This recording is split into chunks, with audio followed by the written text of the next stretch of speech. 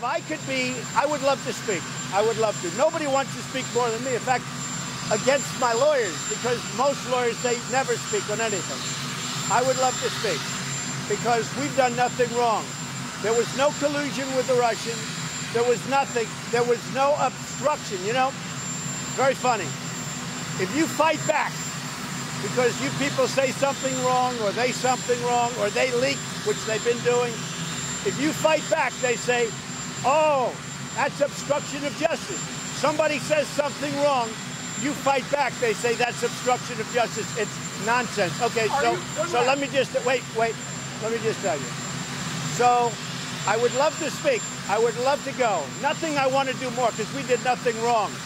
We ran a great campaign. We won easily. We won that easily. 306 to, I think it was 223.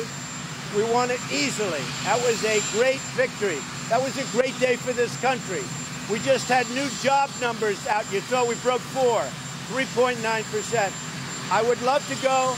I would love to speak, but I have to find that we're going to be treated fairly. Wait. I have to find that we're going to be treated fairly because everybody sees it now, and it is a pure witch hunt. Right now, it's a pure witch hunt.